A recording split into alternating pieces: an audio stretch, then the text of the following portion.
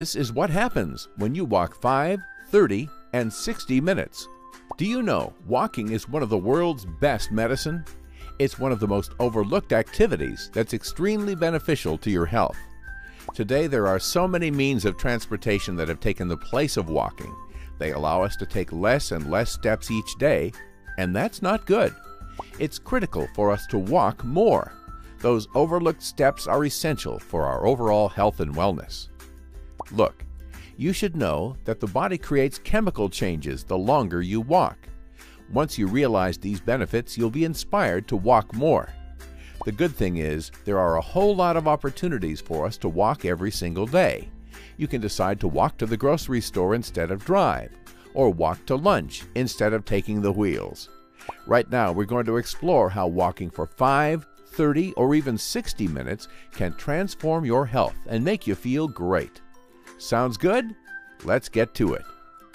What happens when you walk for 1 to 5 minutes? The moment you step out of the door to take your first steps, your body will release energy-producing chemicals to fire you up for the walk. When you start walking, your heart rate will increase from 70 to 100 beats per minute. This beneficial change warms the muscles and boosts blood flow. You'll also find that stiffness reduces, and this is all thanks to the lubricating fluid that your joints produces. This will help you move more easily. At this point, your body starts to burn up to 5 calories per minute. Fats and carbohydrates will be used as fuel to burn energy. 6 to 10 minutes. At this time period, your heartbeat goes all the way from 100 to 140 beats per minute, and you'll start burning up to 6 calories per minute. Right now, your blood pressure will spike up a little, but still gets countered by the release of chemicals that expand blood vessels. This then supplies more blood and oxygen to working muscles. Look, as you walk more, your body, heart, and cardiovascular system will have what it takes to maintain resiliency, and your blood pressure lowers in the long run. 11 to 20 minutes. Right now, your body temperature increases, and that's a good thing. Why? Well, it's primarily because you begin to sweat, and the blood vessels near the skin expand to release heat.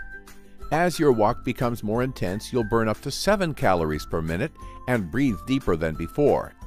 At this point, 2 hormones, epinephrine and glucagon, rise to fuel your muscles. For the most part, epinephrine is an adrenaline hormone that provides relief to asthma attacks and allergic reactions. It's actually sold in drugstores. The good news is you can get it for free after a 20-minute walk. 21 to 45 minutes. This is the point where your body releases more tension and relaxes further. This typically happens as a result of the release of endorphins in your brain. The good thing is you'll get to burn more fat at this stage, and insulin levels drop significantly.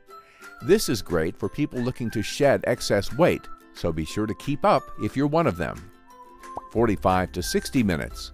At this point, you're exceeding all previous benefits for longer, boosting blood flow, burning more calories, and oxygenating your body. It's also good to know that you're also fortifying your heart, losing unhealthy fat, strengthening your immune system, increasing vitamin D levels since you're in the sun, and feeling great. Moreover, studies have shown that walking is just as effective as antidepressants. It eases stress and anxiety.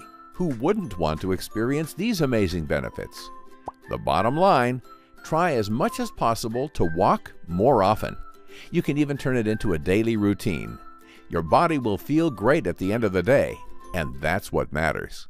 Happy walking!